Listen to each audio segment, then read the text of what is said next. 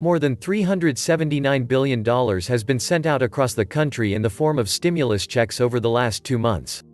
CNBC reported on Thursday.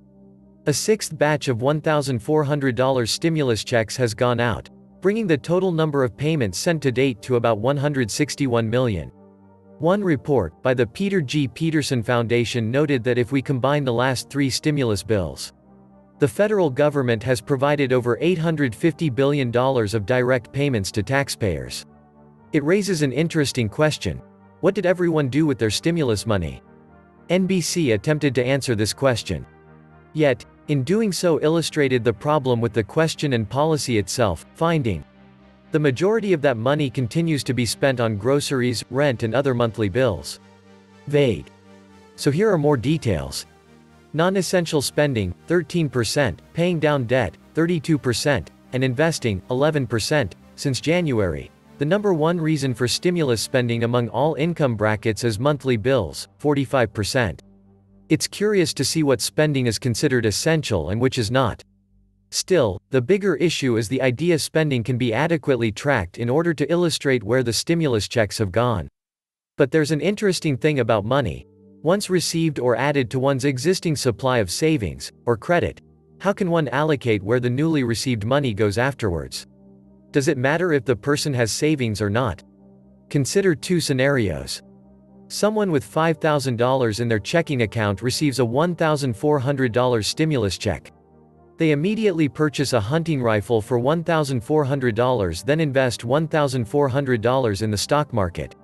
After receipt of the check and the 2 purchases, they now have $3,600 in their account.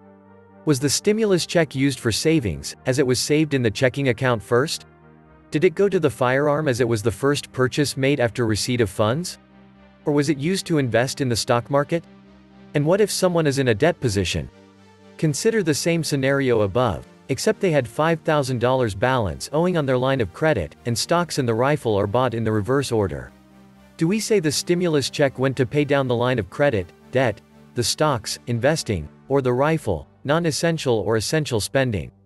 There are various combinations which involve the timing of payments and whether the check contributed to existing savings or reduction of debt, but it illustrates the difficulty in allocating the whereabouts of the stimulus checks.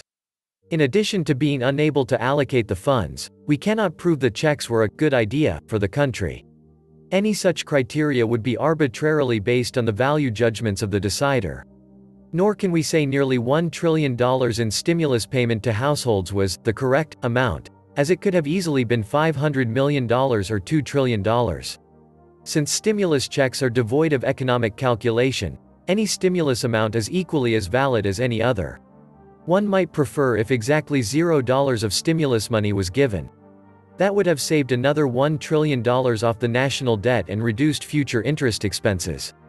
It would also mean less unpredictable price distortion in the market, as the 161 million recipients would not have to decide whether they should spend or save this newly created money. But what does it matter anyway? Per NBC. There may be hope on the horizon for the millions who continue to struggle financially. Almost 24 senators have urged the Biden administration to include recurring relief payments. Unfortunately, when it comes to economic policy matters, it seems economics continues to take a back seat to policy matters. This was the Nomad Economist. Please like, share, leave me a comment, subscribe. And please take some time to subscribe to my backup channels. I do upload videos there too. You'll find the links in the description box. You will also find a PayPal link if you want to make a donation. Thank you wholeheartedly to all those of you who have already donated. Stay safe and healthy, friends.